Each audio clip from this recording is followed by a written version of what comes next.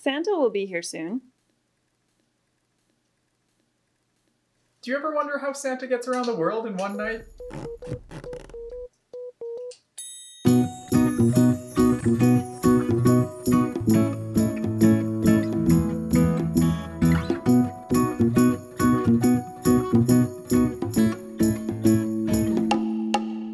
Santa the Scientist. 'Twas the night before Christmas, and Santa was hard at work in his lab. He was quickly double-checking his list and telling the elves which toys to grab. He was about to start an epic journey through time and through space, so that each child would wake up the next day with a smile on their face. But for Santa to make it around the world in only one night, he had to make sure that his calculations were just right. For you see, Santa was one of the greatest scientists who ever did live, always using his knowledge to do good, finding ways to give. Santa discovered that the more cookies he ate, the bigger his belly got, which let him increase the gravity in that one particular spot. With his big, heavy belly, Santa could now easily slow time down to a stop.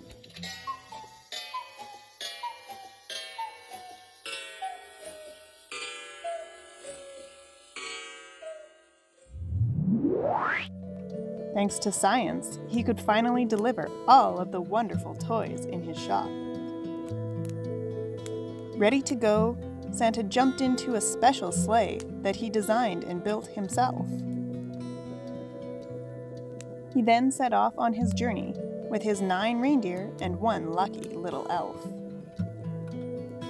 Traveling at just under the speed of light, to every house around the world they dashed, so that Santa could eat more cookies and make sure that every gift was carefully stashed. After the last gift was delivered, time slowly began to move as Santa's belly started to shrink. He had just enough time to race back to the lab, finishing his journey before you could even blink. The end.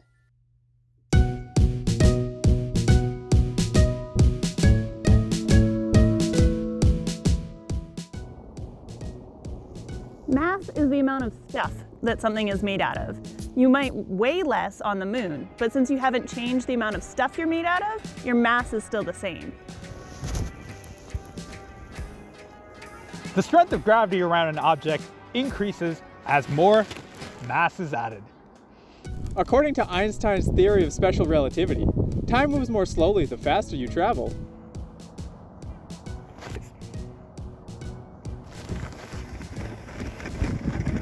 His theory also tells us that it's impossible for anything with mass to travel at the speed of light.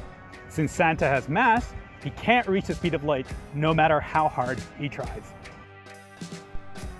Einstein's theory of general relativity tells us that time slows down the more gravity or mass is in an area. This is why the closer you are to the center of our planet, the slower time goes. Scientists have actually measured that the tip of your head ages billions of nanoseconds faster than the bottom of your feet, because they're closer to the center of our planet.